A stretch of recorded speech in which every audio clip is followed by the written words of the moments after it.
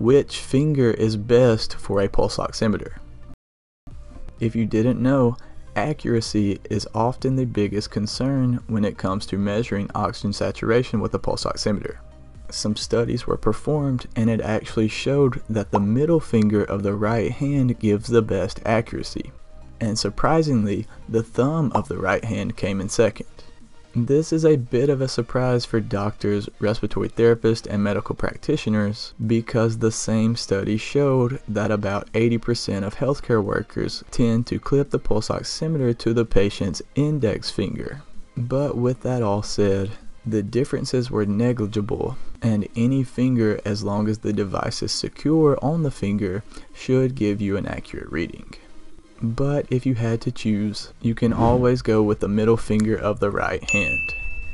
And since you've made it this far, you may be wondering, can you purchase a pulse oximeter on Amazon? And the answer is yes, of course you can. Each of the pulse oximeters that we recommend can be purchased on Amazon at a pretty affordable rate.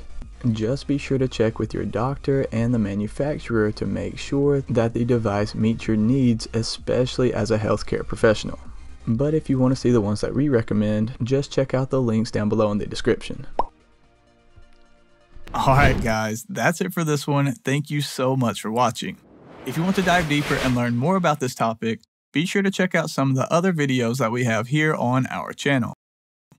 Also, you can go to respiratorytherapyzone.com where we have a ton of free study guides, practice questions, and other resources that I think you will enjoy.